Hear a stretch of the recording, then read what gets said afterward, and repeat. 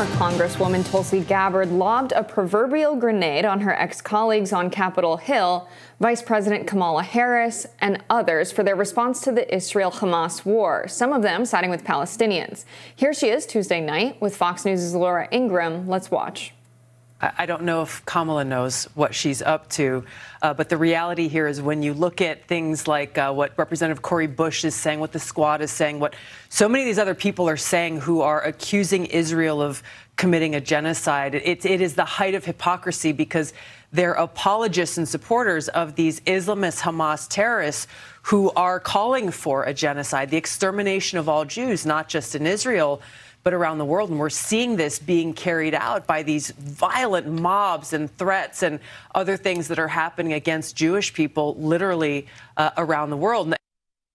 Tulsi asserted their positions are contrary to the values and foundational principles of the United States, but her attacks may be backfiring, angering her cheerleaders.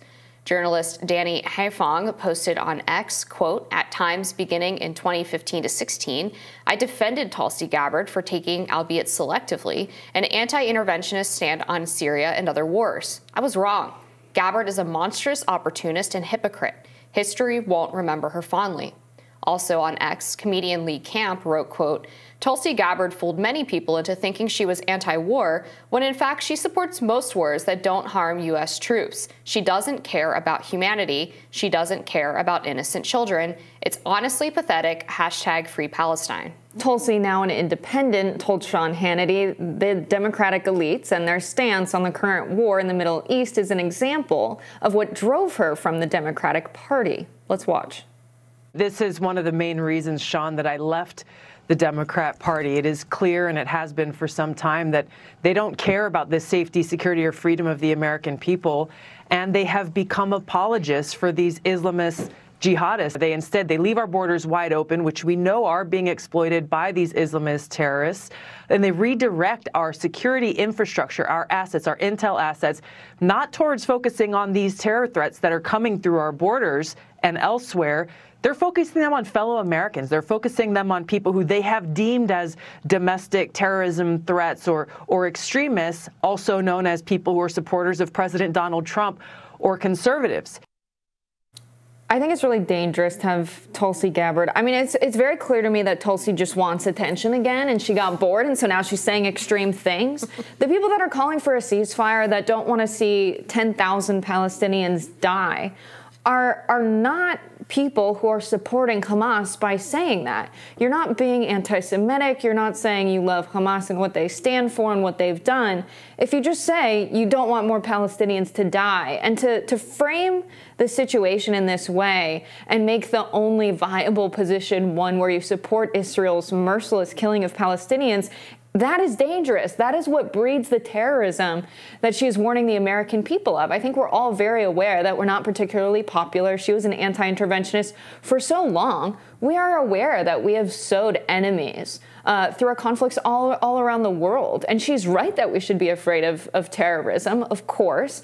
But let's be really real about what causes it. Are you going to make excuses for Israel, which is essentially promising to sow more anti-American sentiments in the Middle East? Like, why are you saying this? It doesn't make any sense. If you are someone who does not want terrorism, if you are someone who is anti-interventionist, you cannot possibly be on the side of Israel, which is why I'm so firm in my belief that she is doing this for attention and saying extreme things because she's making money off of it, because it gives her attention. I'm sick of it from Tulsi Gabbard, to be honest. Yeah, I obviously can't speak to her motives, but I do find that her stance is a bit hypocritical. I mean, we've talked about this before in terms of the populist right and left generally having a good amount of overlap on anti-interventionist stances. Mm-hmm. And especially on the right, this is a growing sentiment over the years where we have bucked the idea of being involved in both Syria and Afghanistan. I think most of the anti-interventionist right, when they criticized Biden's withdrawal from Afghanistan, some of them kind of lost the thread a little bit and meant that we shouldn't have left at all. Mm. And really, the take that I always had was he was right to leave. He did it in the wrong way.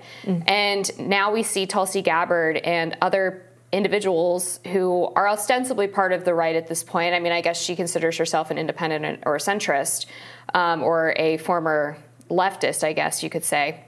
but they have completely flipped the script on Israel.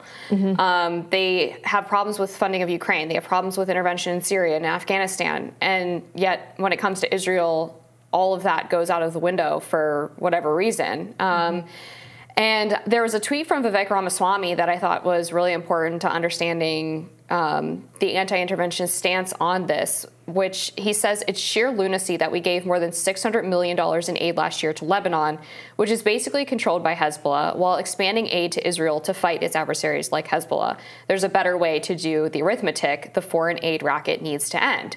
And we are constantly funding contradictory sides of conflicts to the point where you're just, I think, as you said, ensuring that there's going to be more war, ensuring that people are going to be at each other's throats, because you are quite literally paying the armies on both sides to exist. I mean, it's pretty mind-blowing. And like, my whole stance on this thing is the Israel-Palestine conflict is not my issue.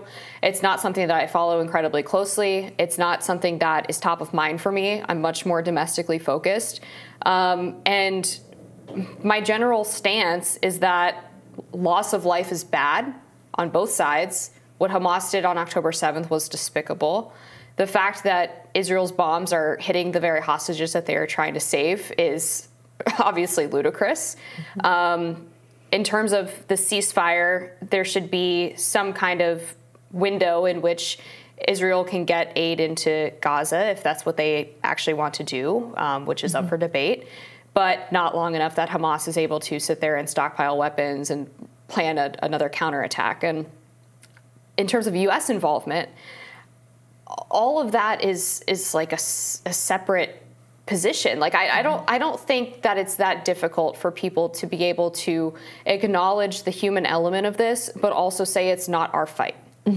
Yeah, I'm thinking about Stephen Kinzer, who's a writer. He's an anti-interventionist. He was a foreign correspondent for many years under the Reagan administration when the United States was involved in all kinds of conflicts abroad. He really saw the beast at work at the place it was working and became incredibly critical of it. And the first time I met Tulsi Gabbard was actually at a lunch with Stephen Kinzer. And I remember thinking, you know, she's very calculated. She thinks very carefully about what she says and why she says it. And I just can't get behind what she's saying now, knowing that's how she is. But Stephen Kinzer, when he talks about the United States, he says, you know, we're isolationists. We say, you know, we need to look inward and focus on American greatness.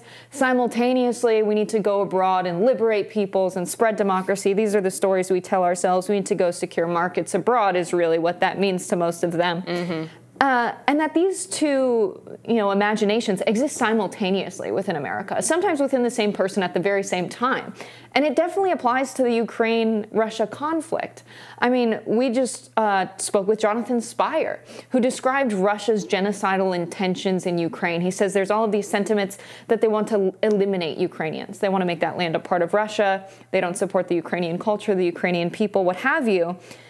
And that is a reason that many people make the case that the U.S. needs to be involved. It needs to protect Ukrainians. We have those same sentiments spoken by people living in Israel. We have Jimmy Carter and so many presidents saying that Hamas wants peace. They want to exist on the land that they've always existed on. They'll do a two-state solution. They just want to continue to exist. And you have Israel saying that they don't want Palestine to exist. They have leaked documents saying that their intent is to push all of the people from Gaza into Egypt to have an ethnocide. Israel has confirmed that that was a strategy that they received. They said, you know, we reviewed it and we decided not to go forward with it. Then why have they taken every possible step to move forward with that exact strategy? I mean, dropping 6,000 bombs, 4,000 tons of munition within the span of a few days, killing nearly 10,000 Palestinians now, it's very clear that they are moving forward with that plan.